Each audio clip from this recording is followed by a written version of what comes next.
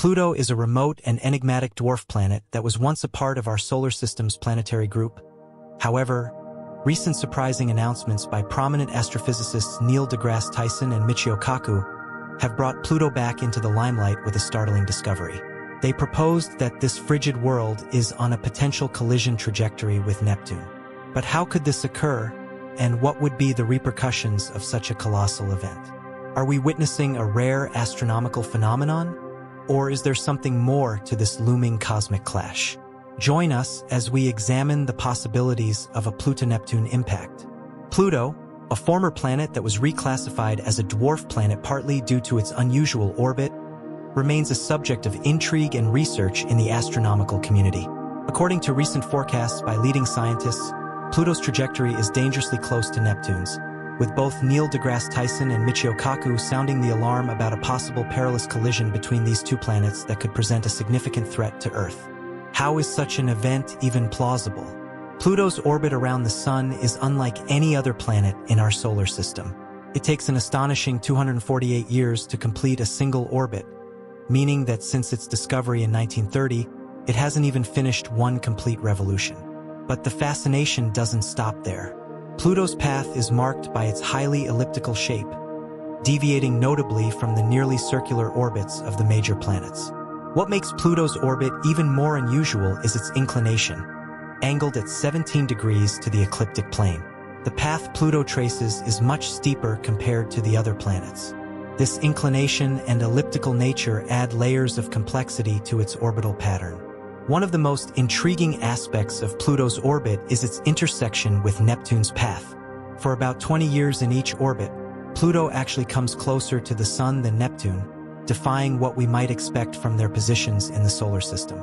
This leads to the natural question: why hasn't Pluto collided with Neptune? The answer lies in the gravitational effects of other planets. The study of Pluto's orbit began soon after its discovery. Initially, astronomers struggled to understand its unique trajectory. Unlike the other planets, whose orbits lie relatively close to the ecliptic plane, Pluto's path stood out with its steep inclination and elliptical shape. The mystery deepened with the realization that Pluto's orbit actually intersects Neptune's. The stability of Pluto's orbit amid these complexities is proof of the intricacy of space mechanics. The three-body problem in space involves figuring out how three objects like Pluto, Neptune, and the Sun move and influence each other with their gravity. It's like trying to predict where they will go based on where they start and how they pull on each other. In Pluto's case, this problem shows how the paths of Neptune and the Sun's gravity all interact in a complex way. The terms libration and latitude libration, along with the VZK oscillation, are part of this puzzle.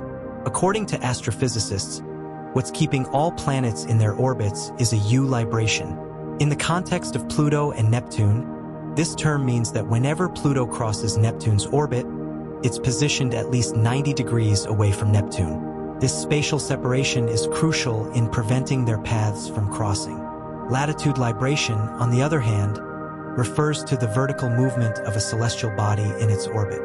For Pluto, this means that when it comes closest to Neptune or any other giant planet, it's situated significantly above their orbital plane, providing an additional layer of protection from potential collisions. Another crucial component in this equation is the VZK oscillation, named after three scientists, von Zeipel, Kai, and LV, who studied how things move in space. It's about how three space objects like Pluto, Neptune, and the Sun pull on each other with their gravity. This pulling affects how they move. In Pluto's case, the VZK oscillation helps us understand why its path around the Sun is so unusual. Even though Pluto's path seems erratic, this oscillation helps keep it moving smoothly for a long time. The VZK oscillation shows that even if things in space seem wild and random, some patterns and rules keep everything in order. All of these components help keep Pluto's orbit stable, ensuring it doesn't crash into Neptune or get thrown off course.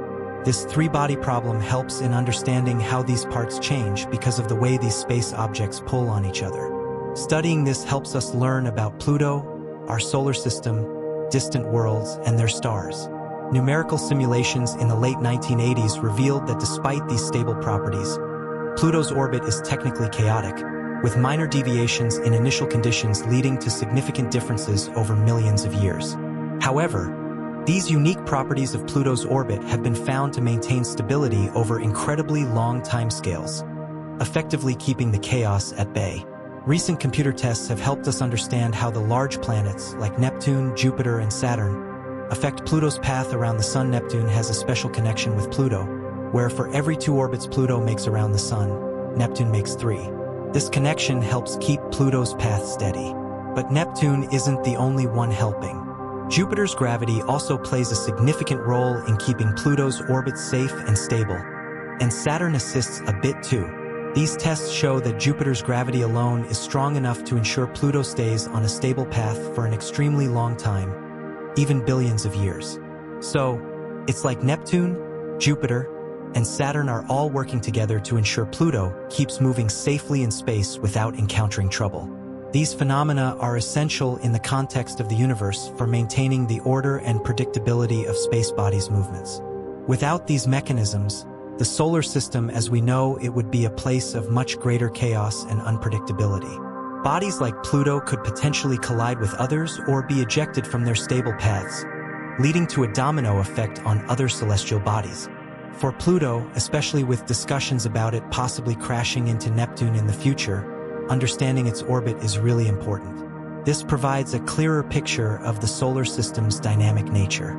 The case of Pluto demonstrates how even the most seemingly unstable orbits can achieve a state of equilibrium through the complex interplay of gravitational forces and orbital mechanics. It also shows the importance of continuous observation and study of these phenomena to better grasp our place in the universe. Exploring the depths of space often leads us to confront the unpredictable nature of celestial bodies, and Pluto's orbit is a prime example of this unpredictability. The concept of orbital chaos, which refers to the sensitive dependence of a celestial body's path on its initial conditions, is vividly illustrated in the case of Pluto. This means that even slight variations in the dwarf planet's position or velocity can significantly alter its long-term orbit. Using computer simulations has been extremely useful for scientists to figure out how Pluto moves in space. These simulations use complex math to replicate how Pluto and other space objects, like Neptune, pull on each other. By changing small details in the simulations, astronomers can see how even minor adjustments can make a big difference in where Pluto goes. Back in the late 1980s, these simulations revealed something really interesting about Pluto's path.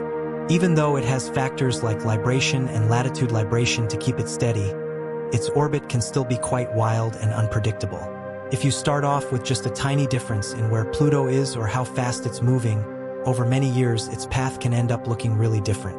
But even with all this chaos, Pluto's orbit stays stable for an extremely long time, like billions of years. This means Pluto's journey around the Sun has a kind of order to it, even though it seems all over the place at first.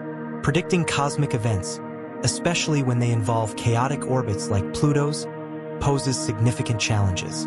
The inherent unpredictability of these systems means that long-term forecasts are often fraught with uncertainties.